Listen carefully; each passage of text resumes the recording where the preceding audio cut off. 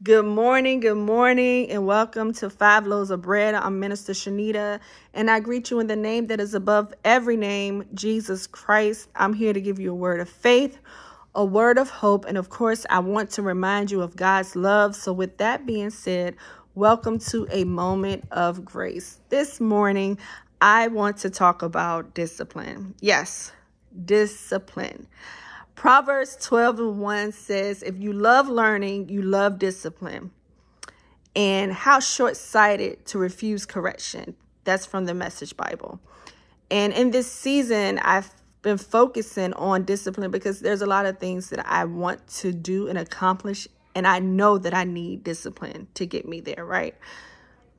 I know, well, if you were like me, if you grew up like me, the word discipline meant that it was going to be time for somebody to get a belt, get a switch. Discipline, even as an adult, if I hear my supervisor mention the word discipline, somebody's in trouble. That's just the first thought that comes to mind. And most of us, when we think about the word discipline, it incites worry, fear, maybe anger even. But looking deeper into the meaning of discipline, I've learned that it actually just means to obey. It means to learn. It means to grow. It means to practice. It means to train, direction. It means order. So discipline actually is a great thing to have if you're trying to grow. Just like it says in Proverbs 12:1, someone who loves to learn loves discipline. So I've come to realize that as I'm trying to better myself, as I'm trying to take better care of myself, make better choices regarding my day-to-day lifestyle, I need discipline to help me do those things. So I've also learned that if I want to accomplish my goals, if I want to do new things, if I want to reach new levels, discipline is necessary. So, some may say discipline is just so hard. It's tough. It's tough to stick to stuff. It's difficult to change. And yes, I agree with you. The saying, bad habits are hard to break. But I believe, since I've been studying, of course, I didn't think this at first, to be honest. But what I believe is God has given us everything that we need to accomplish what we need to accomplish.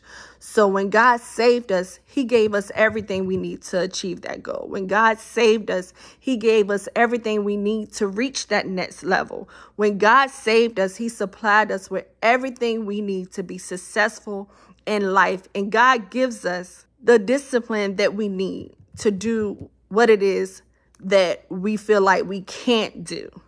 You see, when God saves us and we submit to God the way he wants us to submit to him, he supplies us with the fruit of the Spirit, which is love, peace, long-suffering, gentleness, goodness, faith, meekness, temperance, self-control. Self-control, which means what? Discipline. So in knowing this, I know that I can change my bad habits. I can make better decisions. I can love when they hate. I can discipline myself to do the things God has placed in me to do because I have the fruit of the Spirit. And as a disciple, see, those words go together, disciple, discipline. As a disciple, discipline, as difficult as it may seem, is already in us. All we have to do is activate it. So we can lose that weight. We can write that book. We can discipline ourselves to save that money. We can start that podcast, and we can win if we just use what God has already placed inside of us. That discipline, that self-control that is already living inside of us.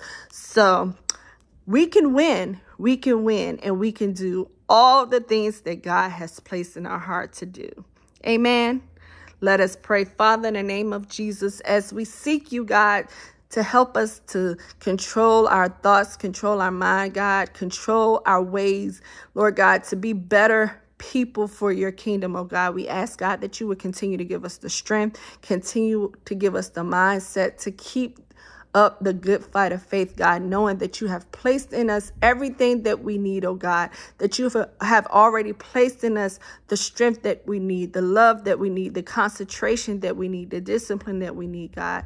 We ask, God, that you help us, oh God, to lean in the gifts the fruit of the Spirit that you have already placed inside of us. Lord, we love you. We thank you, God, for what you have already done and for everything that you're going to do. Lord, we love you. We thank you and we bless you. In Jesus' name we pray. Amen. Amen. Thank you again for joining 5 Loaves of Bread. This has been a moment of grace. I'm Minister Shanita. Woo, can't get that out. I'm Minister Shanita, though.